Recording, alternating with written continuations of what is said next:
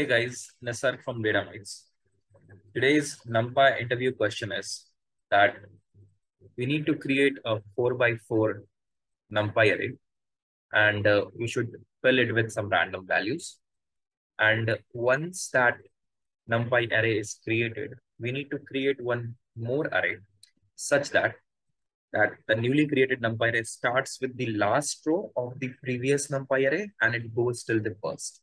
So essentially, we are just creating this new array on top of the previous array such that we are just reversing the order of the rows of previous array. So the fourth one becomes the first one, third one becomes the second one, like that. Okay. So how do we do it? Let's see. So for that, I'll just import my numpy is ready. I'll say import numpy as np, right?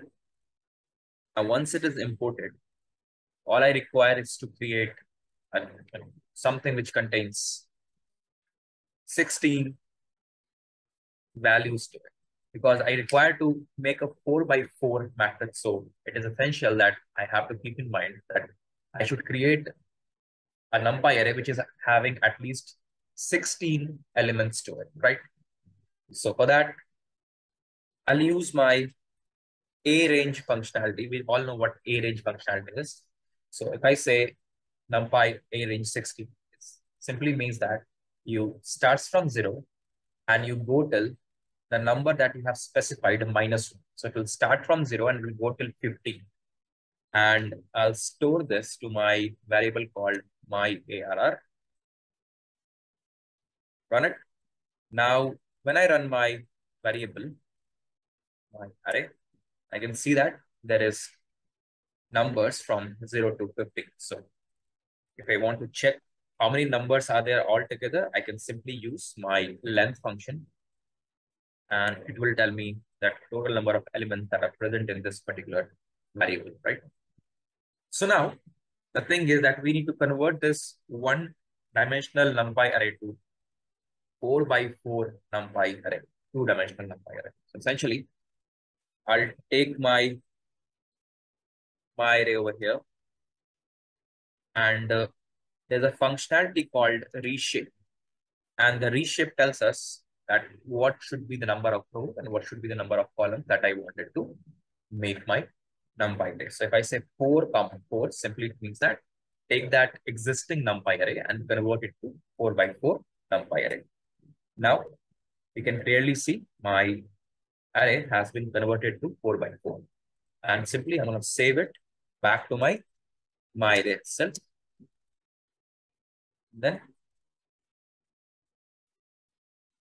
now I can see that this my array has this 4 by 4 matrix with some random values to it, starting from 0 until 15. Now the second part of the question says that you need to create a new numpy array from this numpy array itself, such that the last row becomes the first, and so on. The third row becomes the second row becomes the third, and the first row becomes the last. Essentially, we are just changing the order of your rows, right? So for that, I'll say new ARR, that stands for new array, equals to, I'll select my previously made numpy array, and then I'll say select all the columns. Select all the rows, then select all the columns, and I say -1, which essentially says that you need to select everything, but this time go from reverse order. It means that select fourth as first, third as second, second as third, and first as fourth. And when you run it, and if I run my new array as well, I can see that the order of your rows has got reversed and it has got saved into a new array called new_ARR. So this is how we create a numpy array and reshape it, and we can change the order of your rows as well.